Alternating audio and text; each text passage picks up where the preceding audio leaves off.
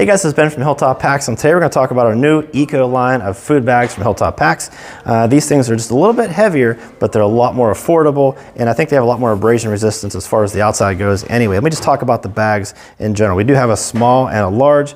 The small holds 1 to 3 days of food. The large holds 3 to 7 days worth of food, depending on how you pack all of your food. They are available in standalone bags, or you can also get the kit that comes with it. The kit has a carabiner, it has the rucksack, of course, and 50 feet of cord stuffed inside there. And a couple of options with each bag. You can do a flat bottom. You can either do the flat bottom or you can do just a regular bottom. Have a little hanging tab, of course, up top. You can also do what's called a spoon stash, which I don't have in here to show you, but a spoon stash is basically going to be a pocket on the inside where you can put your spoon so you don't lose it and it won't be lost at the bottom of your bag. The spoon stash option is a pretty popular option.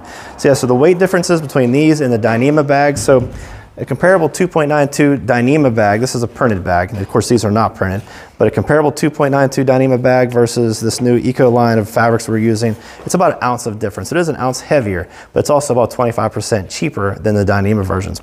And these things are recycled, uses recycled fabrics, okay? It comes from, like, I think they use recycled bottles, and it also saves a bunch of carbon emissions, a bunch of stuff I don't quite understand, but I know it's good for the planet. Check out the details in the description, kind of explain everything. So again, outside abrasion layer, the seams are taped, very strong, very sturdy bags. When you're dragging it up through the trees or dragging around camp, these things will be very, very durable for you. So if you guys have any questions about the new line at all, please hit me up either through the website, you can do it on YouTube or any of our social media channels. We'll absolutely answer those questions as best that we can. Thank you so much for watching, and we'll talk to you next time.